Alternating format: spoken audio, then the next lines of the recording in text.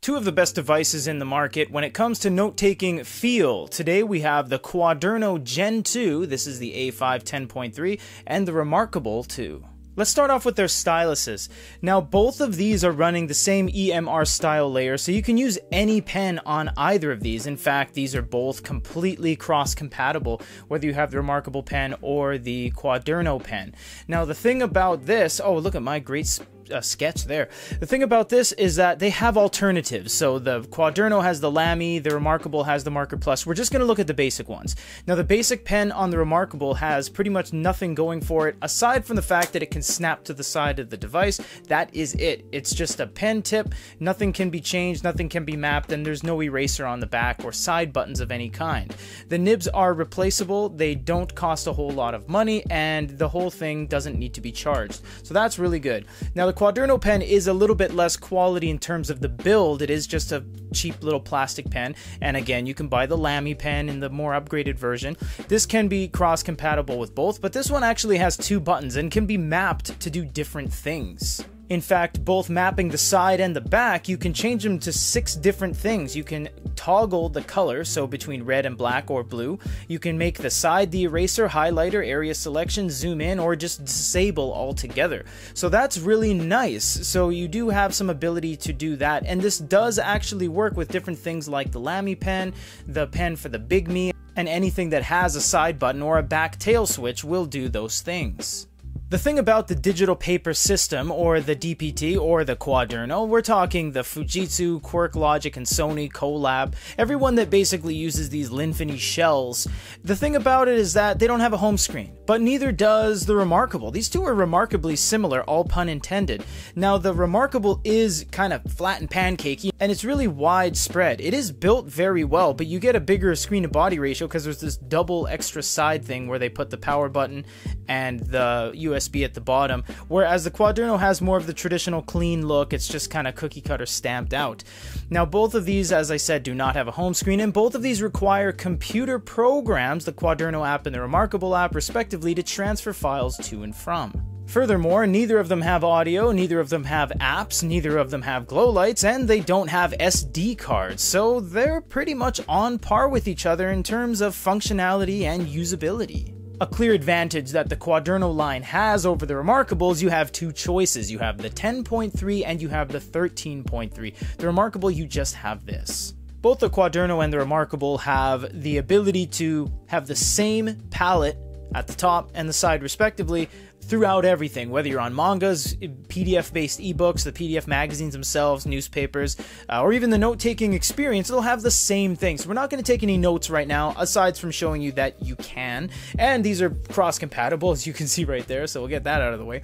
But other than that, we're going to save that for the note-taking experience. So contrast levels, as is, are a little bit darker on the Quaderno and a little bit lighter on the Remarkable 2. Pertaining to the PDF itself, you don't really have any options on the Quaderno, and the Remarkable's no better. Your PDF settings are the name and the cover of the PDF you want to see, and failing that, you do have adjust view, where you can kind of crop the view. So let's just call it like it is. Neither of these are customizing powerhouses when it comes to the PDF experience.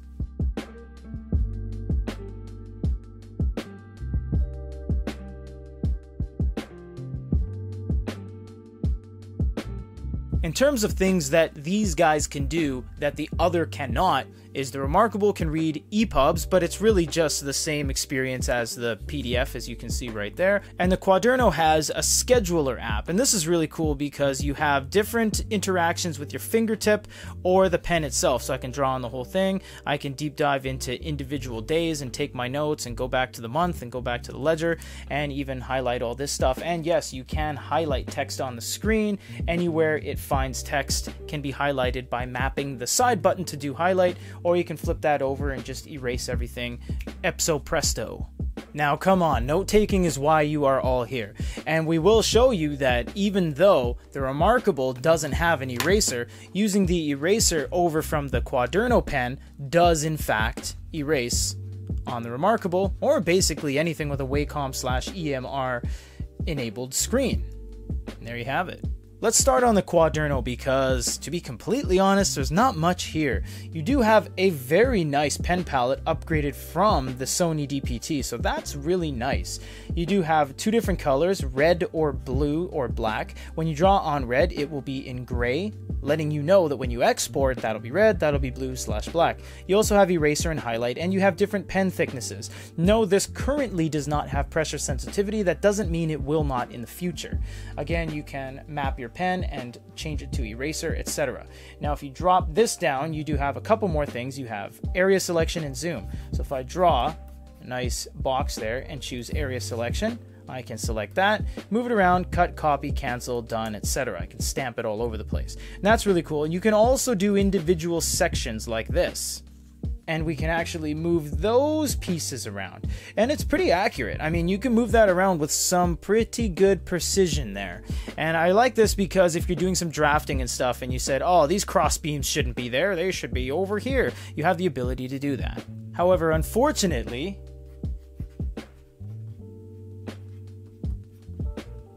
in terms of the Quaderno, that's it. There isn't anything else you can do in terms of note-taking. It is pretty bare bones. On the Remarkable, holy moly, I would put the, you know what, there's going to be a card up top here if you guys want to see the Remarkable note-taking review, because it is just too extensive. If you look at this, you have ballpoint, fine liner, marker, pencil, mechanical pencil, pen, paintbrush, almost got through it, highlighter, and calligraphy pen. Calligraphy pen's awesome, and yes, it does have pressure sensitivity, and this is the only device to have tilt. So not only can you use your graphite pencil like that, you can dust your page like that with the side of the pen. I didn't actually check if it works with this too. It does! Oh, that's cool. I didn't know it did tilt on the standard Wacom pen. Moving on, you do have line thicknesses either way, because if you just want inherently a really thick line versus a thin line, you have the ability to do that. Erasing without the marker plus is a little bit annoying. You're going to have to go like this, toggle back and forth, use more of the nib. It's not a good experience. You do have area select as well. You can select an area, you can expand it, cut, copy, stamp, all that kind of stuff. You do have a back, and you got a whole bunch of stuff down here. You got layers, you can add your template layer and all these layers up above. So if you're on layer 5, for example, and you go to, let's go paintbrush with a thick line, and we'll choose gray, and you draw all over that, you're like, oh no, I've ruined it, what am I going to do? Well, you're only operating on that top layer, so nothing below it is going to be affected.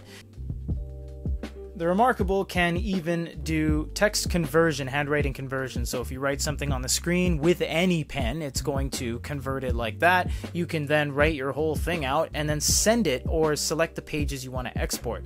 So needless to say, the Remarkable does a lot of stuff and is still revered as one of the best note-taking units on the market. You know what? The Remarkable does a lot more than the Quaderno. We get that, but it has to be said that ever since the DPT RP1 CP1 came out in 2016-17, depending on if you're in the Japan market or the American market, this screen has been bulletproof. Just looking at the screen with the naked eye, you will see, it's not going to come across on camera, but you will see that the Remarkable screen, although it is a flush screen and bezel, it's using glass. So it's a glass blend, glass composite, whatever you want to call it, it's glass. And it's deeper. If you look at the bezel and you look at the screen, there's actually a gap right there. You can see it's risen. Whereas the Quaderno is just clean. It's just flat. And it just feels so much better to write on the Quaderno. Whether I even use the Remarkable pen, it is so realistic. It's like you're writing on a single piece of 8.5 by 11 on like a granite countertop. There is so much grit, regardless of what pen you're using. Even if we bring in the Onyx Books Note Air pen, it feels so good to write on this. The Remarkable does feel good. Don't get us wrong. I mean, we sell the Remarkable, we love the Remarkable, we compare the Remarkable against almost everything. And even on their own pen, it's quite nice. But you know what? It is more slippery and it is more glossy than the Quaderno. The Quaderno has more grit, it has more resistance, it feels like it's more sandpapery, and I don't want that to come off as negative because sandpaper is inherently used for grinding things away, and to be honest, it does grind your pen a little bit more on the on the Quaderno, the Sony, the QuirkLogic, and it was kind of known for the previous gen of pens to have that kind of, you know, stumped tip like the old Sony DPT pen, because it just grinds so much quicker. But if you want a realistic writing experience, if you want something that just feels so good in its current state, in its raw state, without putting any screen protectors, rubber screen protectors, anything like that, and looks beautiful, this is the way to go. If you want more functionality, because let's face it, the Quaderno just can't do anything, then the Remarkable is the way to go. But this is just, it can't be understated that with the Carta 1250 screen, it being the only device to use it, it's so clear, it's so crisp, it's so to the surface, it's using a plastic screen, non-glass, it's the only device 2021 to use a non-glass screen, then the Quaderno is most definitely the way to go. Look, both of these guys have restrictions. Both of these guys are a pain in the butt to transfer files and to be locked into certain file formats and not having any multimedia and not having any home screen. We get that. But on the tabletop, both of these units being what they are, you can't go wrong with either one. For goodereader.com and a comparison between the Quaderno 2nd Gen and the Remarkable 2, this is Peter.